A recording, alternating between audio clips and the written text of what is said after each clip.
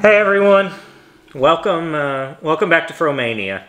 I told you that we were making a shift to LEGO content, and if you can't tell by my demeanor right now, it's not off to a great start, guys. Our LEGO content journey is off to a shaky start, to say the least.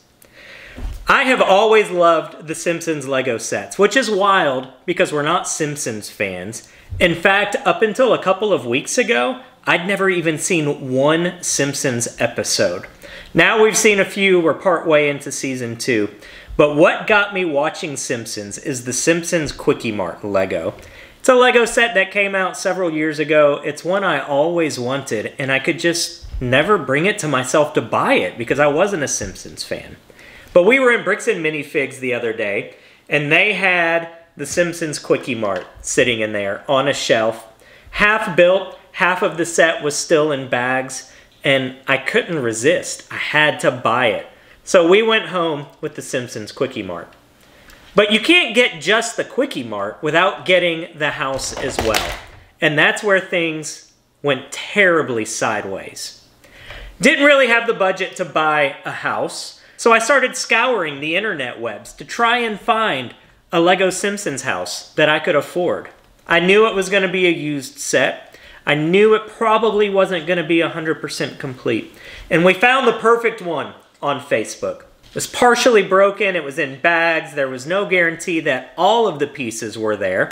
So I threw out an offer. Amazingly, they accepted it. I was so excited. I knew I was finally going to get the Simpsons house, and now I had the Kwik-E-Mart, and now I guess I'm a Simpsons fan. We opened it up, and they had put the set just kind of loosely assembled into the box. So now it was a pile of shrapnel, which is okay.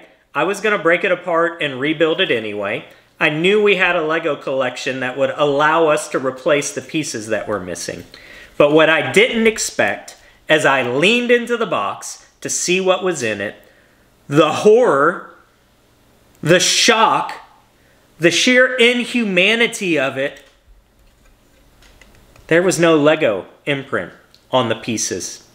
That's right, we received a reproduction LEGO set. Now, I don't know if this is LEPIN or if it's from AliExpress or where it's from, but my LEGO Simpsons house is not authentic. It's not real LEGO.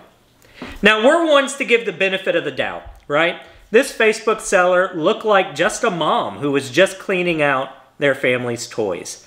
And I assumed she just didn't know. So I'm like, fine, I will message this lady and I'll just let her know, hey, this is not real. I just want to send it back to you and get the money back. And I'll put the message up for you guys to see. Super kind message, right? We're not into just blowing up and getting angry. Life's too short for that to happen. But I was given the benefit of the doubt. I thought, man, she's going to feel bad about this, and she's going to be like, sure, send it back. As you can guess by me sitting here with this look on my face, I know it's not how I look every day. With this look on my face, we got blocked. She blocked us on Facebook, and she deleted the listing so that there would be no proof out there, no evidence out there that this was marketed as a real LEGO. Thankfully, I thought in advance. As soon as I realized it was not authentic LEGO, I screenshotted the listing. Now, we did do something wise. We used PayPal, so there is buyer protection.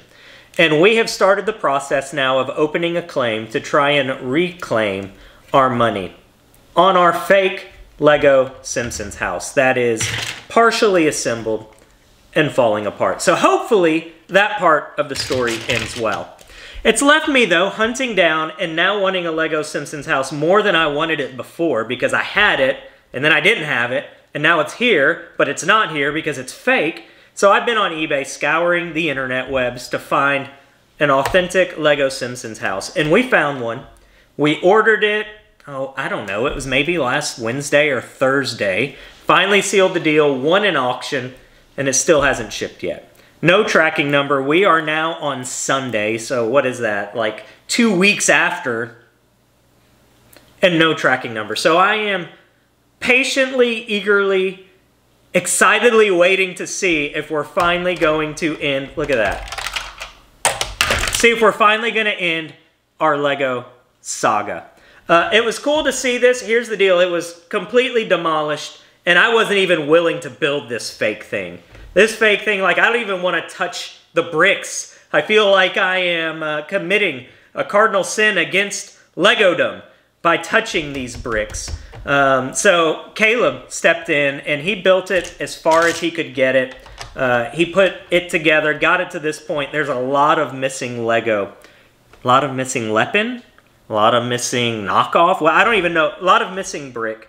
And we didn't want to keep incorporating real Lego into this. So we just stopped and this is where it sits at, as is. It's kind of fun to see. I'm trying to not study it too much because I really want to enjoy the real one when it comes. So this is where we're at. This is the set as it sits now. Caleb, what was it like building with these LEPIN bricks? Could you tell much of a difference? So, I will say, Lego has incredibly fragile brown pieces. And the LEPIN is absolutely not that way. They don't break. So the LEPIN pieces don't break. Look at this. Look at the flex and give. So whatever Lego did on their brown brick recipe, LEPIN didn't do that. No, the Lego finally fixed it, but it was an enjoyable build. Just all the different references is cool because now we've seen a few episodes. So like as you were building with LEPIN, could you tell, like did the pieces feel different? Did they lock together different? Like what was your building experience? I mean, it looks pretty good. The fitment is a little bit different, but I mean, it looks like the pieces are the exact same. There's no like different pieces that aren't Lego. Does it feel the same? Like when I feel it, it even feels a little flimsier than Lego. Like it doesn't feel as light. Even when you compare the two cars, like the Kwik-E-Mart car and Marge's car, there's a markedly different weight in them. And I know there's a few extra elements on this, but they're similar construction. But this one, feel the difference. Feel how heavy that car is versus that car. Oh, oh yeah, I can totally. So it's a much lighter brick, this LEPIN is. So it's a much different brick. Hopefully we're gonna get to build the real house soon. So really part of our sharing this video is to share our story on Lego, but part of it is to say, be safe out there. If you are anything like us, we're procuring a lot of older Legos and a lot of used sets because as fun as it is unpackaging everything, it's the same product even after it's sat for a couple of years. So you can still pick it up, you can still rebuild it, you can still enjoy the experience, and on newer sets, you can get a pretty good discount if you're buying a used set. But we have also discovered now that it's not necessarily 100% safe and foolproof. Micah buys a lot of minifigs off of eBay and he looks at a lot of used sets. In fact, he just picked up the Star Wars Gungan sub and that was released when? 2012. 2012, and he found one and he did all of his due diligence to make sure this thing was legit. The due diligence that Dad should have done in buying my Lego Simpsons house. One thing that I learned, and I'm gonna let Micah share a few tips too, was right off the bat, as soon as I had this experience, every single used set I was looking at, I'm zooming in on the picture to look and see if there's a Lego imprint on all of the studs. Because on authentic Lego, every single stud has Lego imprinted on it. Now what I noticed is if you're on eBay or on Facebook, the lighter colors, it kind of washes out and you can't see it anyway. But a lot of the darker colors, even in the photos, you'll be able to see are there imprints on here. Micah, what are some of the things you look for? You look at lots of pictures. You get an idea of what the thing is supposed to look like. And you check versus tons of different source material to make sure you're getting the legit thing. If you're worried about the seller, if they don't have much feedback, ask for more pictures. If they can send you pictures, especially on the backdrop that their listing photos were taken, it can give you some more confidence. Yeah, to make sure they even actually own the product. Because we did have another Lego that we ordered off of Mercari that the person stole the pictures from eBay and didn't even have what they were trying to sell him. And we were able to uncover that when we saw the same picture. So if you're asking for more pictures, you know, okay, they have it. Another thing that helps is if they have an authentic Lego instruction booklet, chances are it's an authentic Lego set as well, because not a lot of people are just laying around with a LEPIN or AliExpress Lego with the authentic Lego books. Now, could someone try and scam you even that way? Sure. But hopefully that's not the reality. So if you're checking the studs, if you're asking for a lot of pictures, if you know the market, if it's too good of a price, it's probably too good of a deal. If you're adding all of these things up, you can be sure that you're probably safe, that you're not going to find yourself with a Lego LEPIN Simpsons house. So we want you to be safe. And you know what? If you get scammed, be sure that you're using outlets and using sources that have buyer protection, right? If you're on eBay, process the transaction through eBay. Don't go offline. If you're buying off of Facebook Marketplace and you can't see the Lego in person, be sure you use PayPal, but use it as a business or service and not as I'm sending you the money person to person. That way you get buyer protection so that hopefully if things go wrong, you'll be protected. And at the end of the day, just be calm. Just be cool about it. To us, it's frustrating that we got scammed, but things happen, right? It's not worth getting so irate and so angry that we belittle other people. I haven't sent one mean message to this other person, despite everything within me wanting to do it. In fact, I even, on the things that I showed you guys, blocked out the name because I'm not out to destroy another human.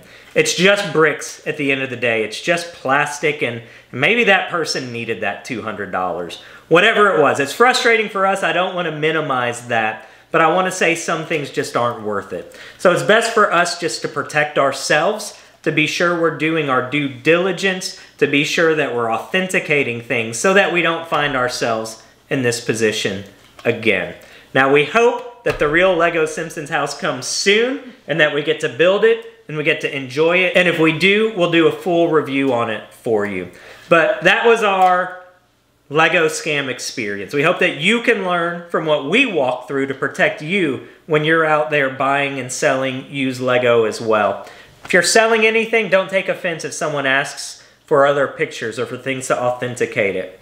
They're just trying to make sure they are safe as well. Micah, I think we need to do a review on this Gungan sub really soon too, because it's an epic, epic set. So that's what we had for you guys today. Remember, some things just aren't worth the anger. They're not worth the resentment. They're not worth eating our soul up over them. Just be safe, be wise out there shopping.